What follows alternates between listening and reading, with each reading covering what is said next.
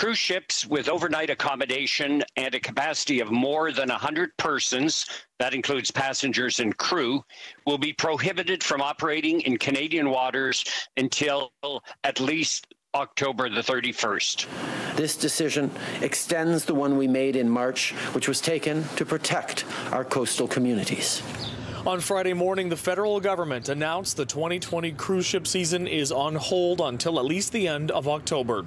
A ban on large cruise ships was first announced in March and was to be in effect until July. It's another devastating blow to BC's already battered tourism industry and the local business community. In a written statement, Tourism Vancouver says, "We understand the decision taken by Minister of Transport Mark Garneau. However, we know it will have an impact on Vancouver, as cruise is a big contributor to the local tourism industry. We are currently working with our partners, including the Port of Vancouver and other organizations, to track economic impact of COVID-19 on our overall industry."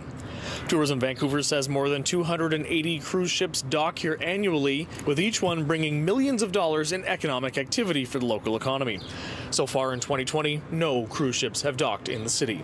And with that absence of ships down here at the Port of Vancouver, there's also an absence of people. None of that hustle bustle you'd expect to see getting into the season here.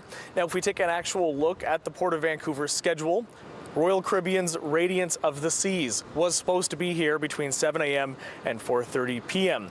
With her, she would have brought 3,360 passengers and almost 900 crew. Definitely brings a lot of people into this particular cold harbor and the hotels around us and the restaurants around this area.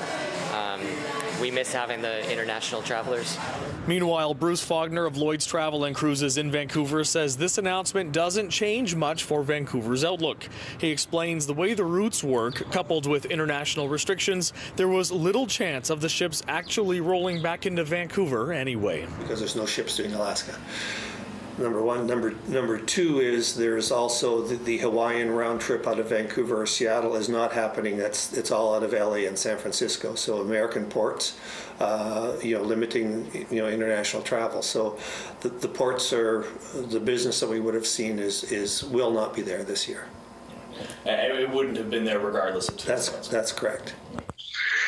I'm sure we'll see some bankruptcies or acquisitions in the cruise ship industry as they struggle to manage their debt load without any revenue at all. In Vancouver, David Zura, City News.